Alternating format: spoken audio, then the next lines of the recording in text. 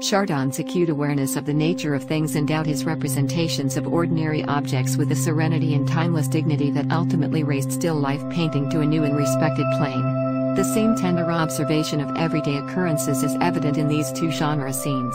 In The Return from the Market, the housekeeper deposits bread and a leg of lamb in the pantry while listening in on the conversation at the open door. Likewise, in The Governess, beyond the door another world awaits the young boy, listening thoughtfully, his lesson books in hand and his toys abandoned on the floor. Breathless with her burden, a maid returns from the market.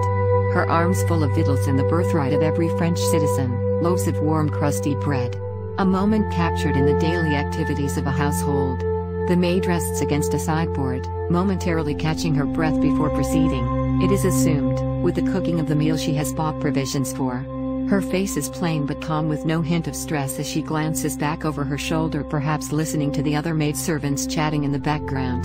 This is a simple work, but it is a fine example of genre painting.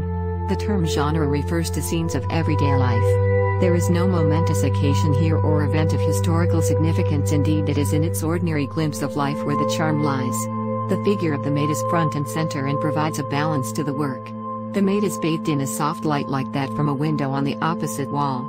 It is a natural light that highlights the subject. There is richness to the wooden sideboard upon which she leans, and at her feet the dark bottles of wine are shiny and one can almost feel the smoothness of the glass if one were to touch them.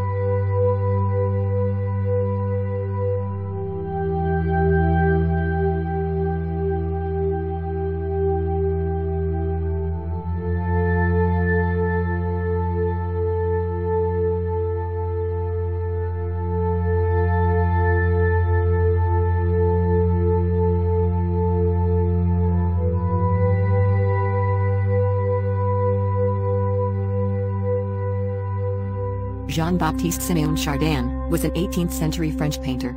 He is considered a master of still life, and is also noted for his genre paintings which depict kitchen maids, children, and domestic activities. Carefully balanced composition, soft diffusion of light, and granular impasto characterize his work. Chardin was born in Paris, the son of a cabinet maker, and rarely left the city. He lived on the left bank near Thomson until 1757, when Louis XV granted him a studio and living quarters in the Louvre.